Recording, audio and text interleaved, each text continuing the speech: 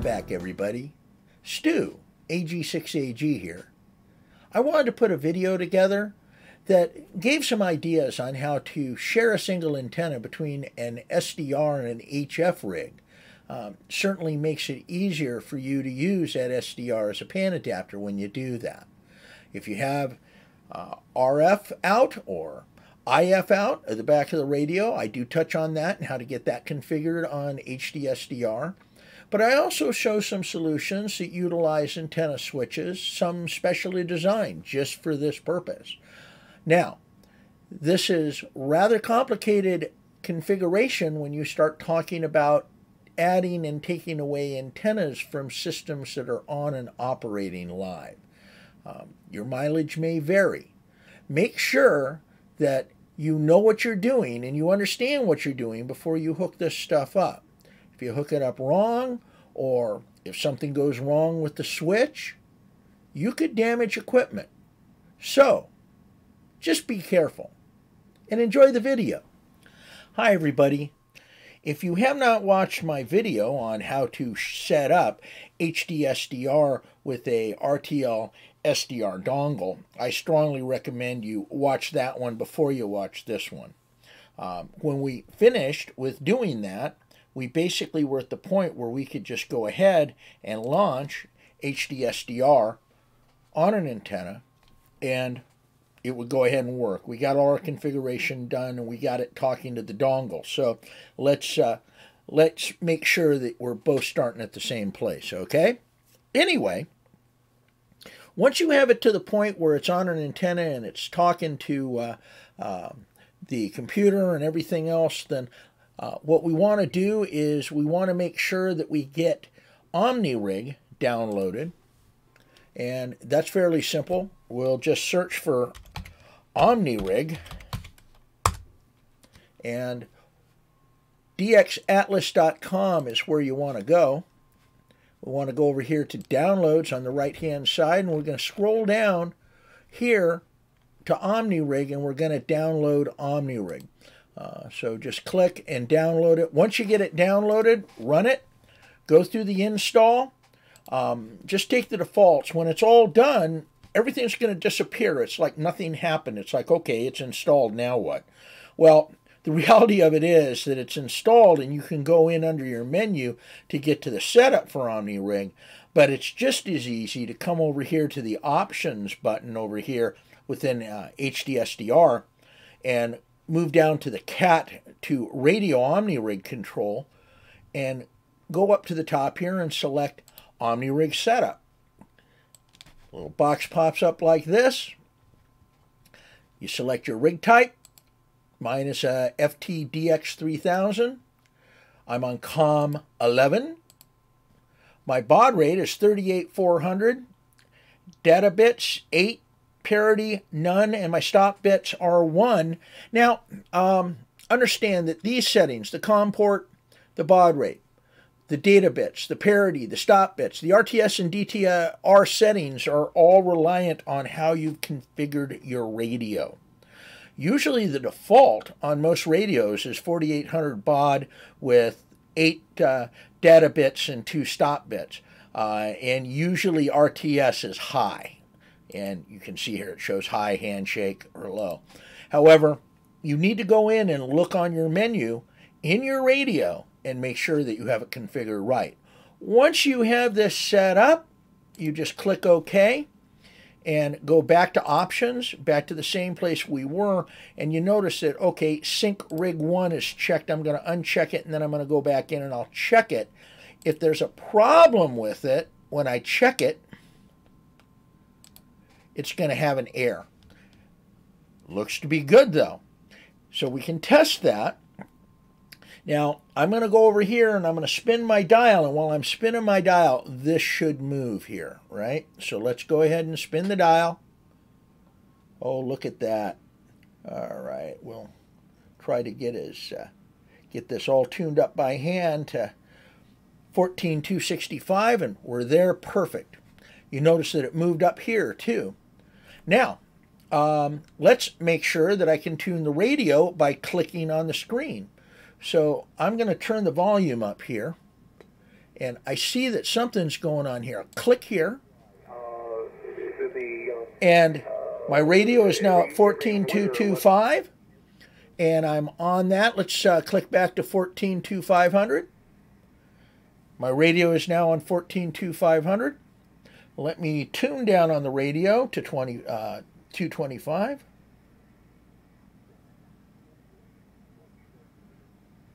Takes a while to tune, but I'm there and I'm here. Everything seems to be working fine. Let's see. So it says I'm on upper sideband. All right. Let's go ahead and I'm going to try to change to 40. Ooh, there we go. It changed to 40. Look at that. I'm on 72.12. And let's see. I'm on lower sideband. I'll go back to 20. So that all is working great. So, ta-da! I've got it working with my rig. Now, you didn't see all the work that went in to get all those settings right in the rig and have it match everything else. And you're not seeing all the work that it takes to try to interface it with different programs and make it work with everything. But I've given you a good start on that. Anyway, with that, let's talk a little bit about the problems that we have with connecting the SDR to an antenna. Now, do we want to connect it to the same antenna on our radio that our radio is on?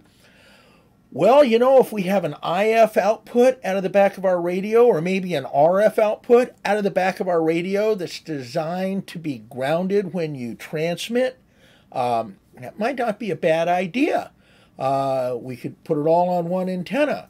If we don't, then we have a little bit of complication there, because now it's kind of like, all right, well, you know, we want to listen on the radio and use the SDR kind of as just as a pan adapter, but we're going to have to switch the antenna back and forth, because if we try to transmit and the SDR is hooked directly to our antenna, what do you think's going to happen?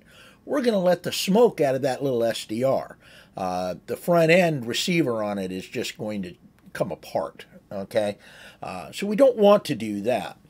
And also on the other side of the coin, we may not necessarily want to switch over the antenna to that to use it as our primary receiver, because it is digital, so there is a delay. And if we're really looking at jumping right on and, you know, on a search and pounce to get in a pileup, that delay might be too much. So what are we going to do? Well, I've got a few solutions. First, let's take a look at the right one. Did I say the right way? Well, actually, I think a better description would be the easy way, although it is the safest way too.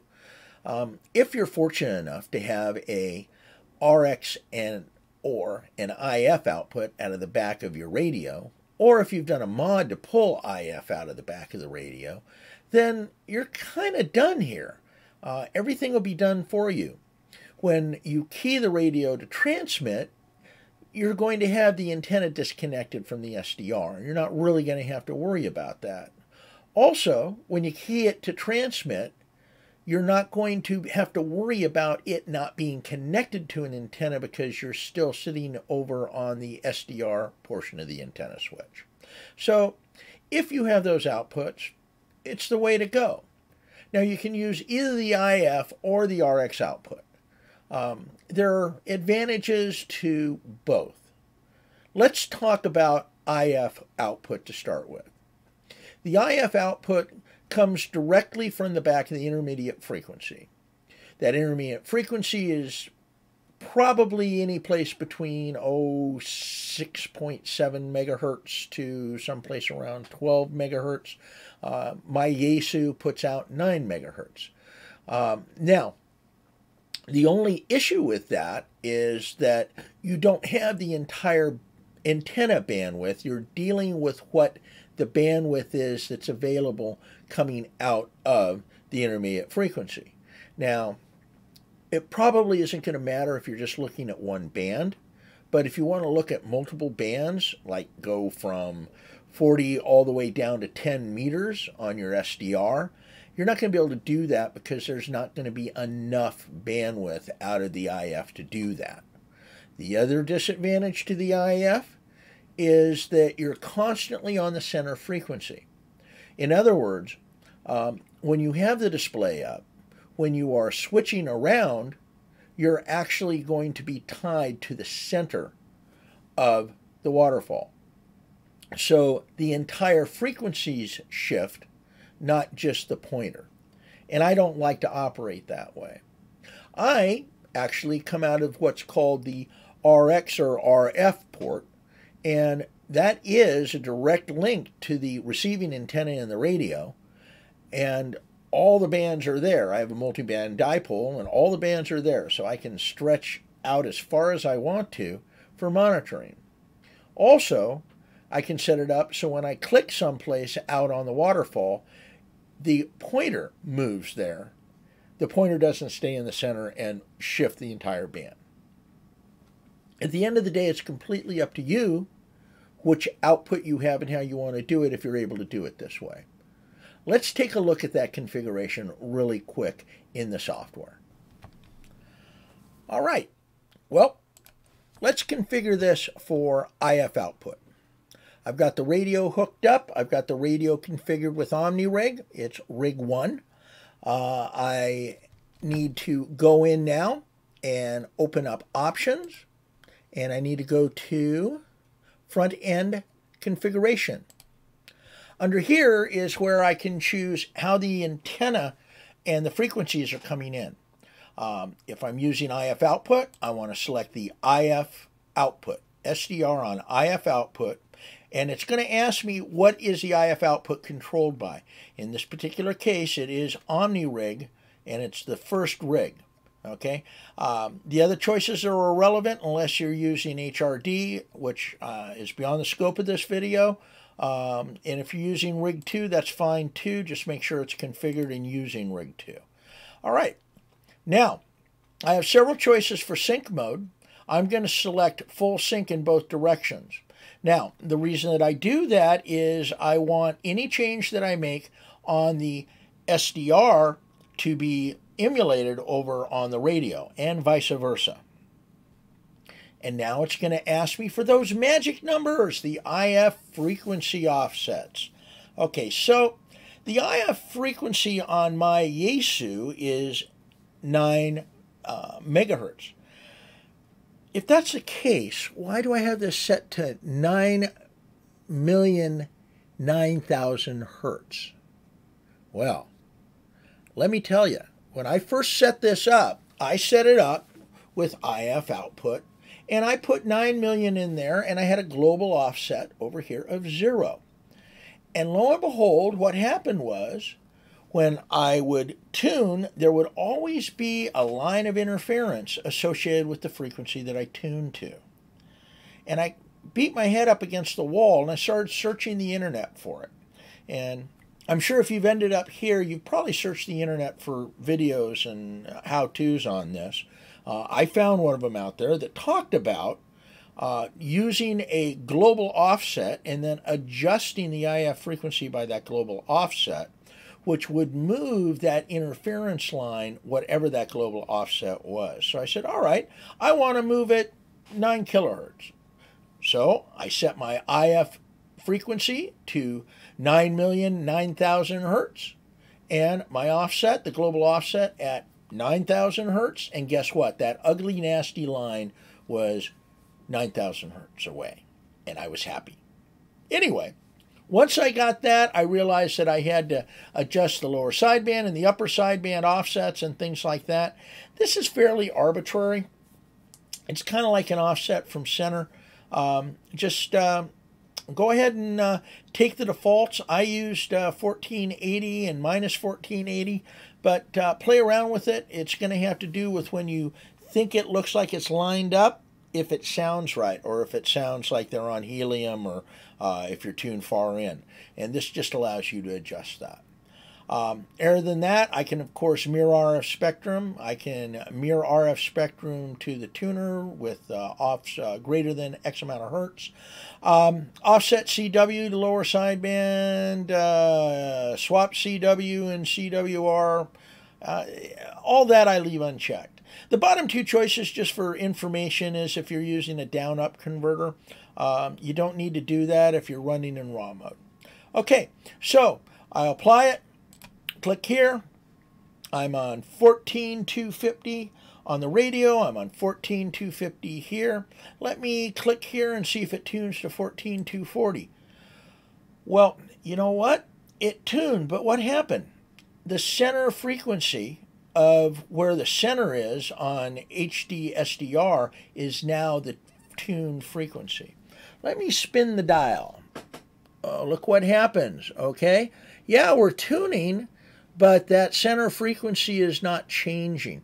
Now, I think I went into the reason for that, but this is just because you have X amount of bandwidth on either side of your intermediate frequency. So the setup is to have it locked down on the center so you have the widest possible spread. Okay? So, but that's it. That's basically how you set it up for intermediate frequency output. All right? Now, let's go ahead and set it up, or actually set it back for the regular frequency. All right. We'll reopen the program.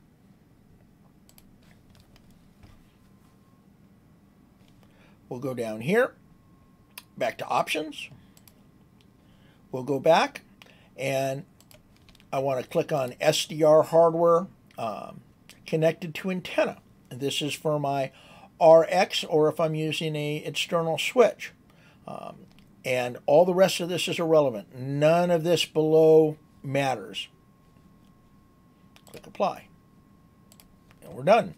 Now, magically, if I tune down here to 1420, the bar stays the same because I'm no longer limited by the intermediate frequency. Now I can use my tuner to tune straight up here to 14,225. Or excuse me, 14,250. That's basically it. That's all you got to do. Anyway, all right. So let's go ahead and take a look at some options for RX output when you don't have an RX output directly hooked to your rig.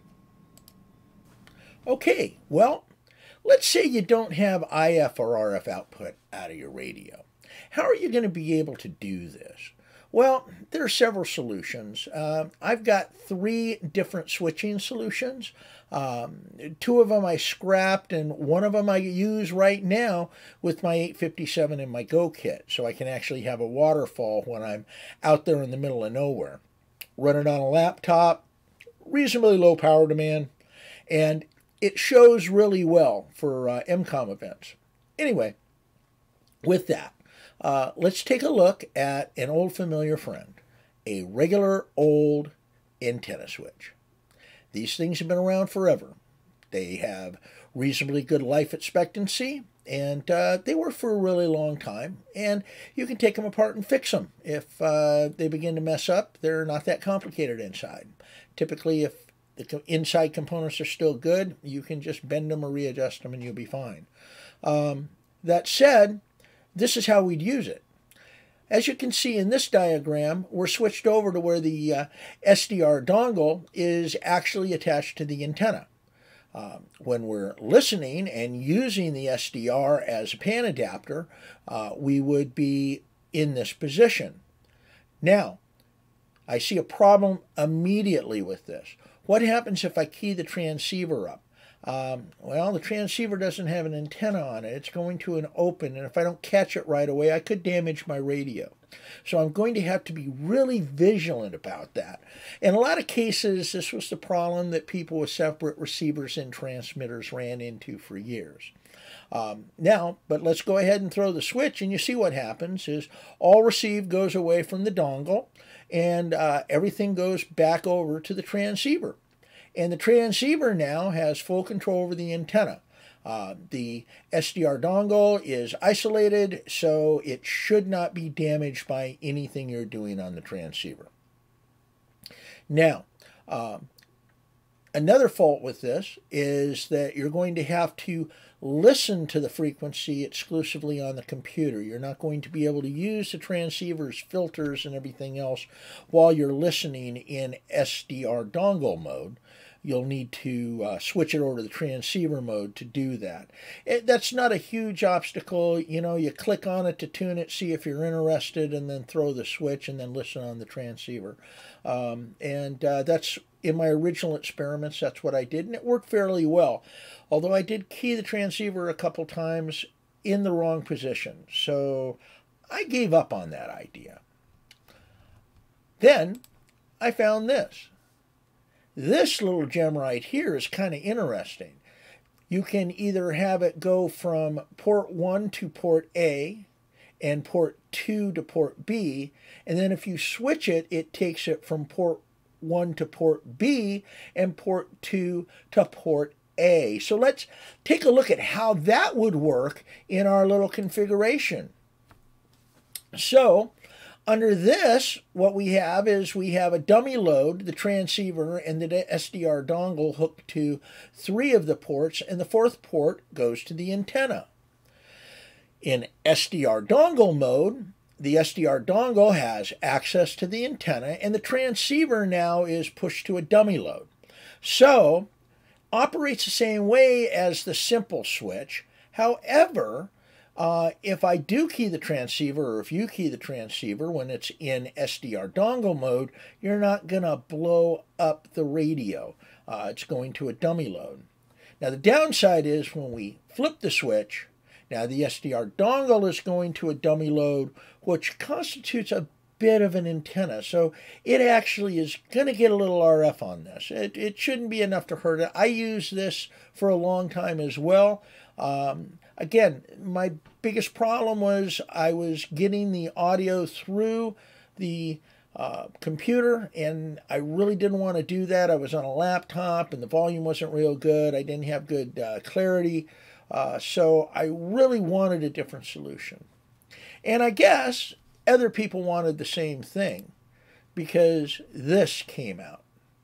Now, this is a modification on the original automatic switch when you wanted to switch a receiver and a transmitter automatically. And this works really, really well. What this actually does, though, is completely different. It does require a 12-volt power source, and you need to, if you desire, hook it to the push-to-talk section of your radio, so you can send a ground signal to signal it when you are transmitting. But that being said, it also has automatic settings in here that if you do start transmitting, and even if it doesn't see a push-to-talk signal, it will go ahead and reverse off to isolate the SDR. Another cool thing is if it doesn't have 12 volts of power, it disconnects the SDR. So let's see it kind of in action here. Here we are in a normal situation where you're not transmitting.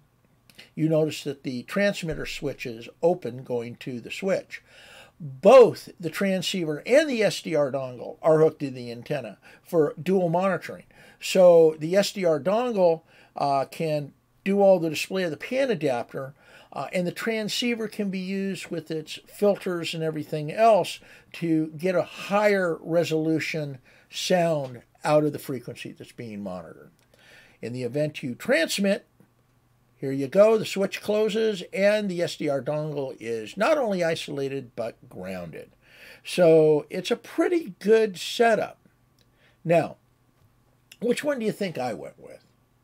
Yeah, the last one. It makes the most sense. It's the best for the radio, and it is actually, after you get it set up, the easiest one to set up and deploy. There's no worries every time you transmit of turning a switch or pushing a button other than the push-to-talk button, and that's what I like about it. Anyway, that pretty much is it.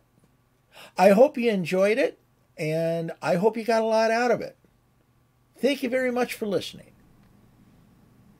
Well, that's the whole show. I hope you enjoyed it, and I hope it helps you out and helps you put together that rig that you're looking for the shack, or possibly gave you some solutions to be able to take some cool stuff out in the field and really show the citizens what we do in amateur radio. It was great to do the video, and I appreciate you watching it. This is Stu, AG6AG, saying 73. Have a great day and hope to hear you on the air.